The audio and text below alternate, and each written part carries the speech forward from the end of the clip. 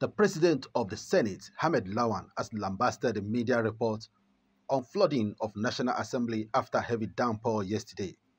Lawan says the leaking roof of the White House in National Assembly during a heavy downpour yesterday is a clear vindication on the part of the Parliament over the general decay of the Assembly complex. The matter came up again on the floor of the Parliament during Wednesday plenary when the Senate Deputy Chief Whip, Abdullahi Sabi, raised the point of order querying some news reports that followed the incident. Let me advise the media.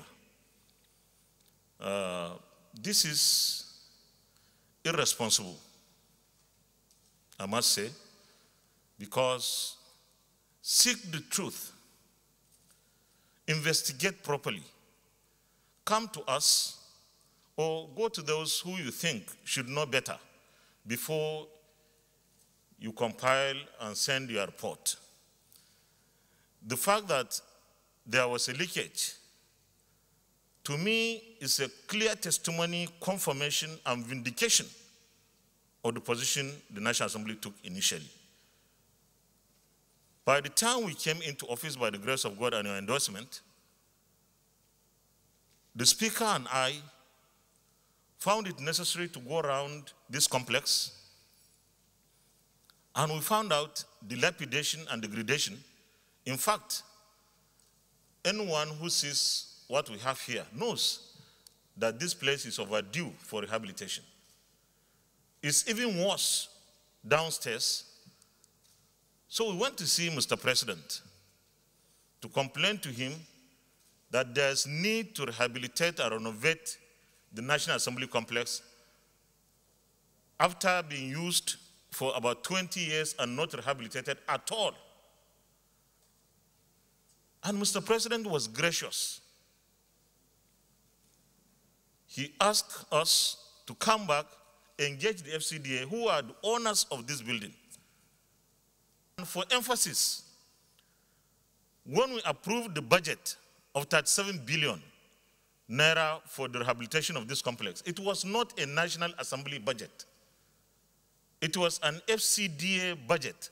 We have nothing to do with this. But of course, some misinformed, some innocent, some deliberately mischievous went to town and were saying the National Assembly wanted to eat 37 billion naira. There's nothing wrong with this place. This is the house of the citizens of Nigeria.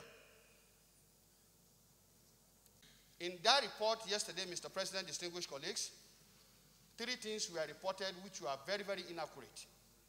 That there was heavy downpour or leakage even in the chamber. That was not correct. There was leakage, of course, around the premises, outside the chamber. And also it was reported that because of that leakage, it delayed our sitting. That also was not correct. The leadership had housekeeping matters, and of course, until the leadership comes into the chamber, sitting will not begin. So that was the only thing. Thirdly, Mr. President, distinguished colleagues, and the most critical was that they reported the leadership as approving the sum of 37 billion for rehabilitation of the complex. At that reportage, if you follow what was being reported or comments being made in the social media arising from that report alone, it stops at, they will just tell you, last year, 2020, the leadership approved 37 billion, and then they will show rain falling. The entire report was done to denigrate our integrity and to actually impugn on whatever it is that we stand for. I felt by that reportage, my privilege was breached, and I believe the privilege of my colleagues were breached. That is the point of my point of view.